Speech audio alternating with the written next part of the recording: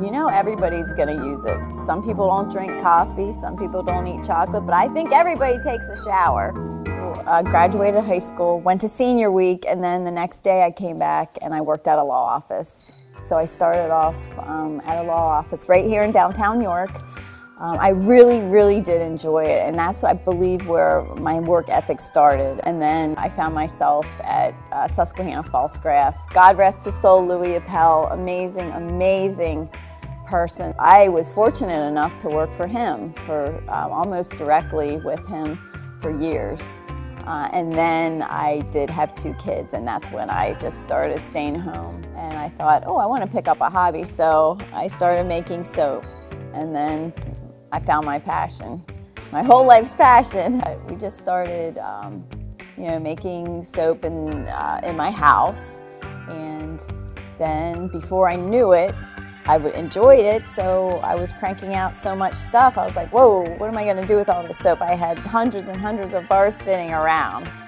And I was like, well, let me set up at shows and festivals. Probably like about my 5th year of doing shows, when I came home from a show and I had people in my driveway, I was like, oh, this might be time. Maybe we need to get a type of shop. In the fall of 2005, we got the storefront. Now, that was about 200 square feet. Was there for about 5 years, and then this space opened up, and we've been here, I believe we're in our 8th year here in this space. Now this is about 1,700 square feet, so this is where now we make everything. Holler if you guys have any questions, okay? All right. Oh, we make what I believe are the best products in the world. We make everything with love. That's the most important ingredient. This is a chemical reaction that's happening right now.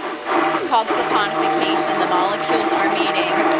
It's science every day here. It's probably what we don't put in things. We don't use sulfates, we don't use FD&C coloring, and we don't strip soaps of moisture. But we also use a lot of high quality things: shea butter, cocoa butter, castor, olive, soy, coconut. So we use really high quality ingredients, and everything starts with that. Just making the best because we feel that, you know, people deserve the best. Everybody likes the scent and everything.